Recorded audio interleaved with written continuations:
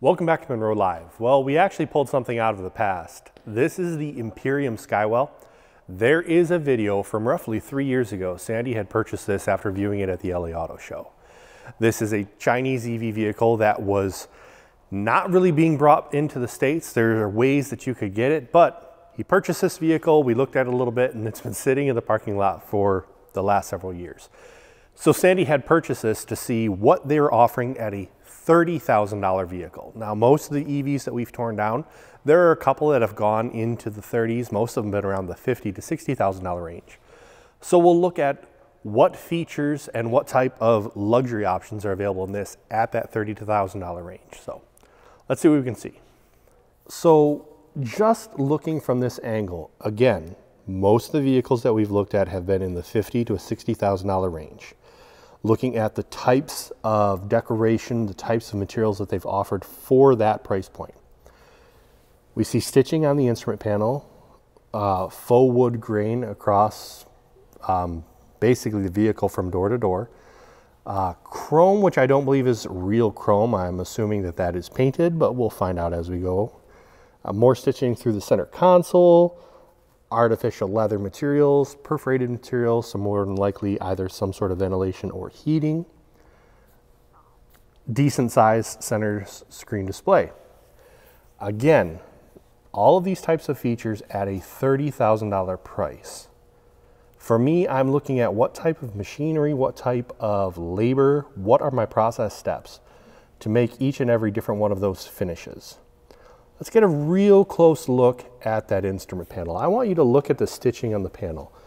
You will see the very center groove actually is not a sewn seam. This is a thermoformed skin that is stitched over top of its thermoforming.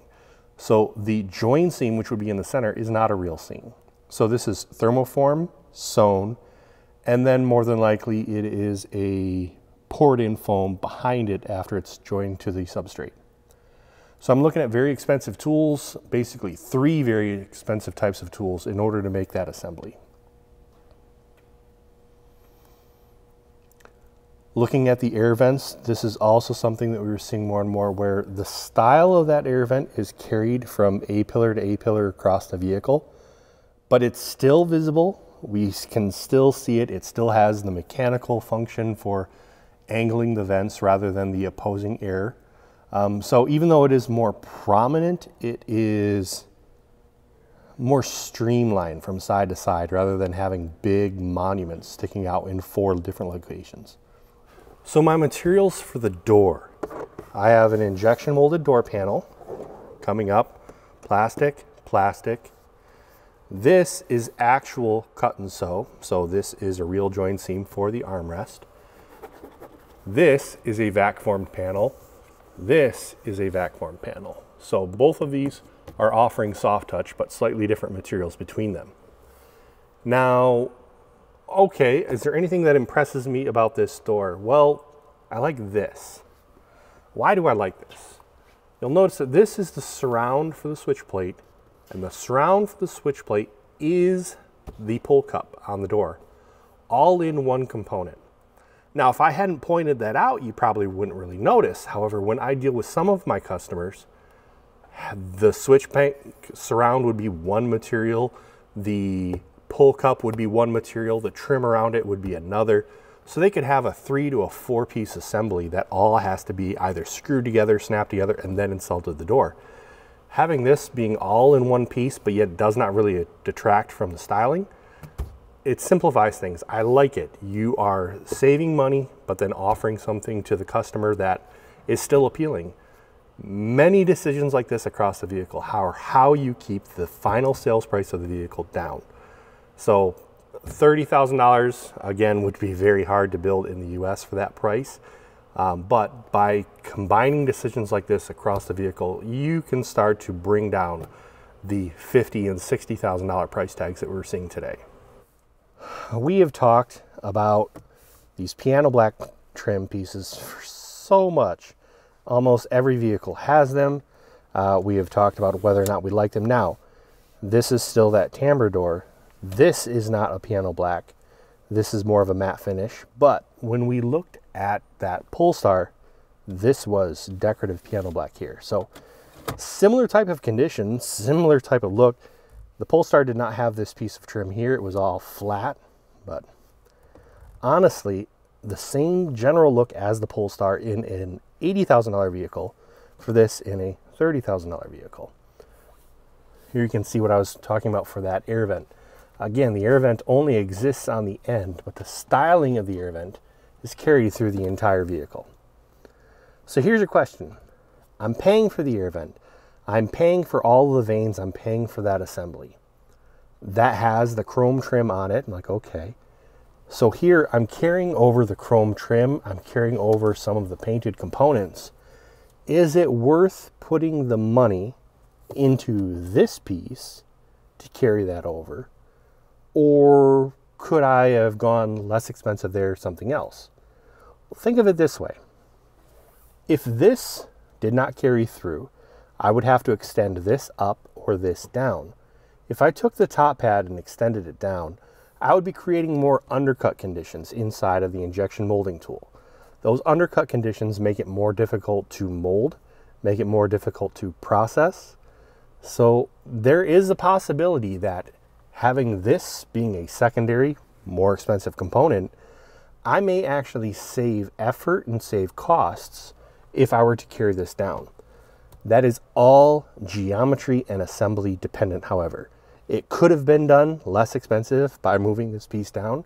It could have been worse. It would all just depend on the execution of the OEM and their engineers. Padded soft sun visors, pretty basic design. However, I'm going to use this to actually pick on the Polestar. The Polestar, though it was a very, very nice vehicle, I did not like the sun visors. I did not make mention of that in the video. Now, the reason why I did not like the sun visors is because it was more of a vinyl material and it was heat sealed around the edges. That heat sealing creates a very sharp edge and it didn't really have a good feel, did not have a luxurious feel. This, even though it is very basic, it's just cloth like the overhead, has a much more luxurious feel to it. So when we were reviewing the Polestar, I had made mention that I had plenty of legroom in the rear seat, plenty of headroom. This vehicle, I have that same type of feel, but you'll notice, where is the headrest for my seat?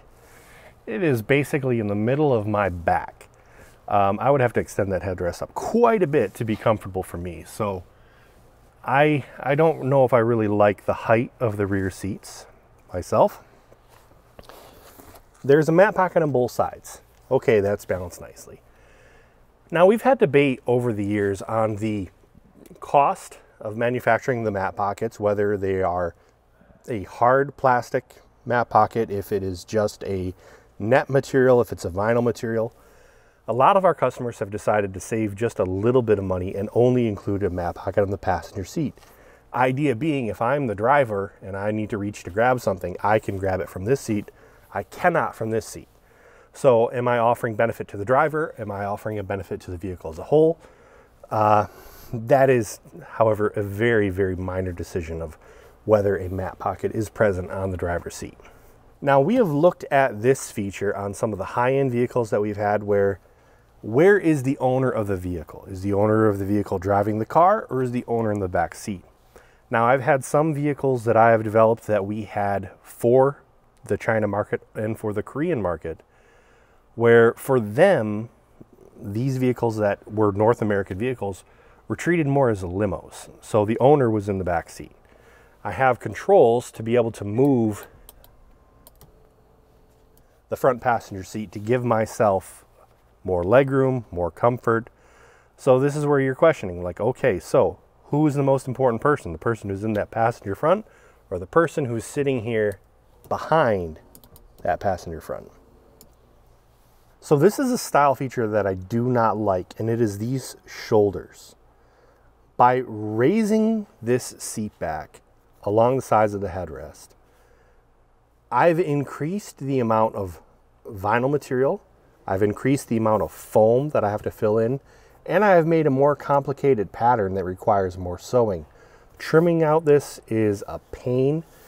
And the problem is, you get a style like this, and then you want to start doing other things with a style like this. This does not have a hard back panel. but I've had customers that have had this style and they wanted a hard back panel that would come up and match that shape. Trying to match the shape of something that's injection molded to something that is soft and squishy is almost impossible, and it caused big quality issues and the fact that people would try and grab those back panels. This is much more of a stable condition if you would just cut this around than having this feature. So I personally don't like this feature. I don't like designing around this feature, and I don't really think that it provides more comfort to the seat occupant, because this is kind of up and outside of your back or your shoulders. You may have noticed the floor mats up front. I don't know if I'm going to give them too much credit for these floor mats. You see these pop up sometimes on Amazon and Facebook, having a diamond stitched floor mat to throw in any of your vehicles. I'm assuming that this vehicle is probably built pretty close to the place that make those aftermarket mats, and they were cheap enough to throw in here. So it is a nice little style. You'll see it on all the floor mats in the vehicle, but I don't really think that it was specifically designed for the mass market, especially since there's still a regular floor underneath of it. So I'm looking at this seat back. And again, I had mentioned that this seat back is sitting very, very, very low. That headrest would have to go up very high for someone of my size to ride in this car. But I'm looking at the quality. Notice this fabric carpet panel. See how wrinkled that is. Most OEMs here in the US, that would not pass. If you saw something like that, it would be rejected. It would need to be reworked. So it's just interesting to see that right in the center right off the bat. So this is a multi-position latch, so I can actually change to have a couple of different seat back angles for the rear seat occupant, whichever is more comfortable for you. I can release it up, fold the seat. Looks like that's as far down as I'm going. There is no flat floor in this vehicle that I can see. I can't see anything kicking back to allow that to fold all the way flat. So that would be very, very annoying. So the question becomes, why does this fold at all if it cannot fold all the way flat? Not sure. So this removable load floor is one big panel. It does have a seam, but I cannot leave it up. I cannot leave it half folded. So I would either have to completely remove it from the vehicle, or only have things in the bin that allow me to actually fold this down. So I couldn't fold it in half and then allow for storage. That's also interesting. Why is this a spring-loaded latch? There is no actual latch. There is no locking feature. So this could have literally just been a D-ring in order to open this lid. Why is it a spring-loaded component? That seems odd to me. So if I'm considering this as a $30,000 vehicle, there's a lot in here that impresses me. If I'm an engineer, however, and I'm criticizing my own work, it appears that there are several things that were not fully thought out. It almost seems like they knew that they needed something, but they did not know how to properly execute it in a few points within the interior. Hopefully we'll have a few more videos of the exterior and other components before we start tearing this thing down, and we can actually see how did they accomplish this internally. So please subscribe if you are not subscribed, and stay tuned for more future videos from the teardown of the Skywell. Have a good day.